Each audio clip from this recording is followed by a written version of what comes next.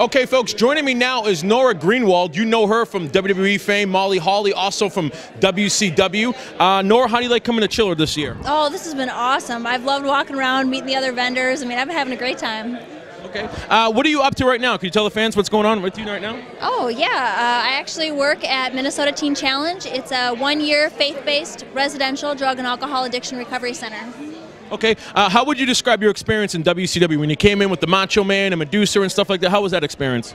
Oh, it was great. It was really intense. I mean, to go from, wrestling at biker bars and VFWs to all of a sudden being with Macho Man Randy Savage and working with Flair and Hogan and Sting and Nash. I mean, it was like a dream come true.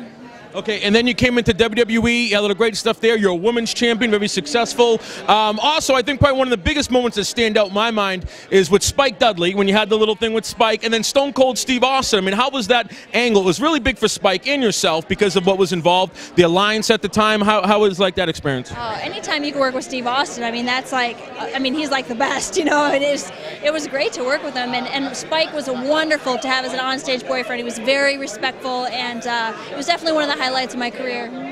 Who are some of your influences in the wrestling business? Oh, Dean Malenko.